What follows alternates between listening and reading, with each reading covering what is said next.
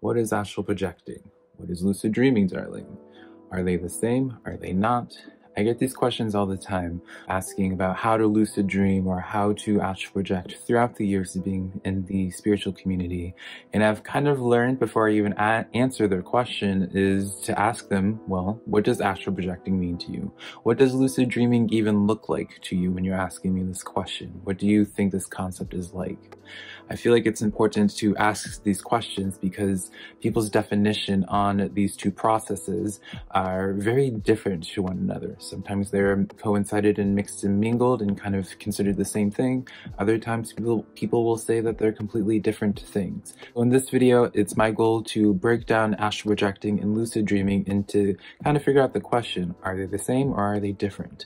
But before we even get into comparing them, I feel like it's important for me to speak my perspective and tell you guys my understanding of both of these concepts.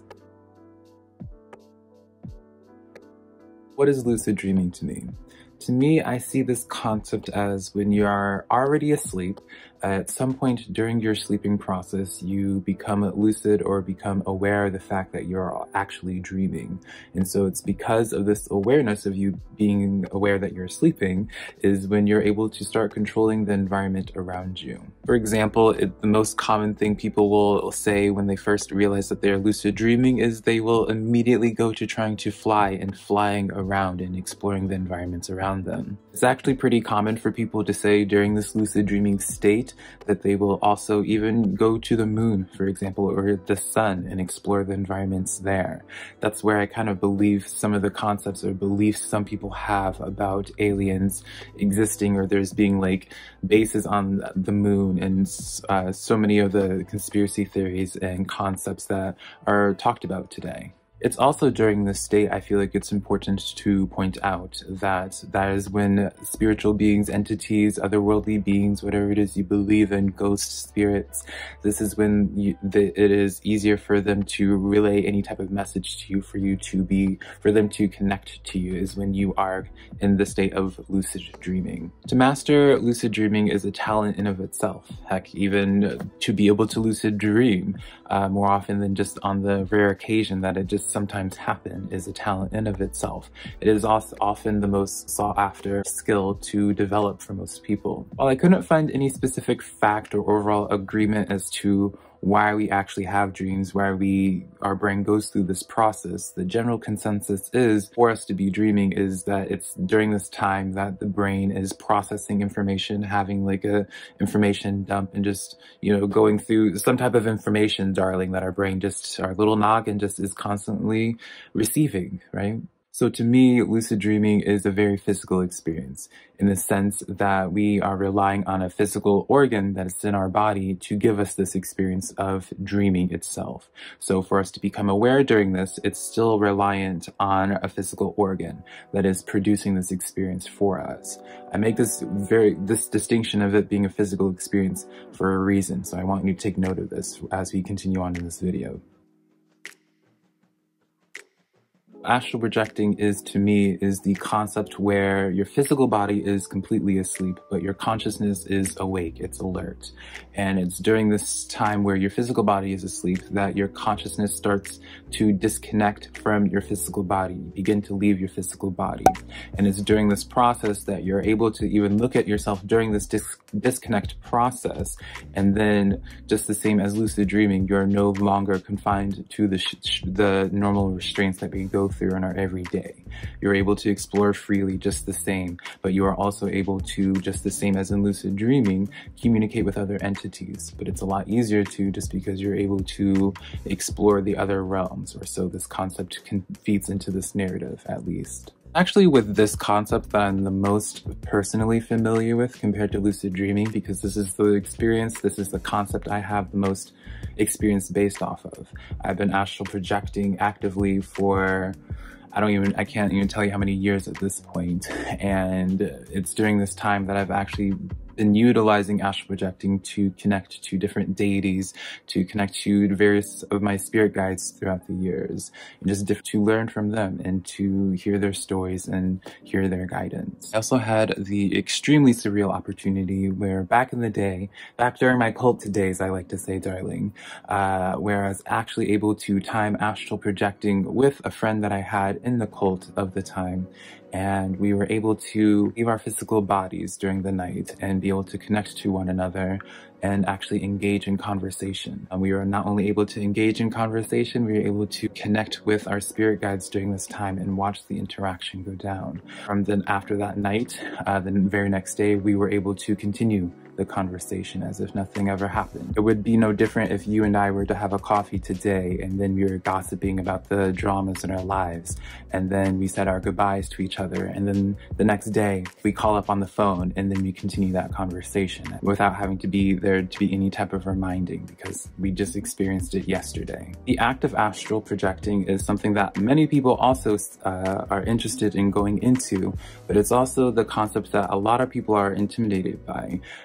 This is because of a lot of the fears that Hollywood has presented and spiritual gatekeepers have also added when it comes to astral projecting, which truthfully, that could be a video in of itself, is addressing all the myths and the fears that people would add or associate to astral projecting. Truthfully, I probably should do another video on that just in of itself.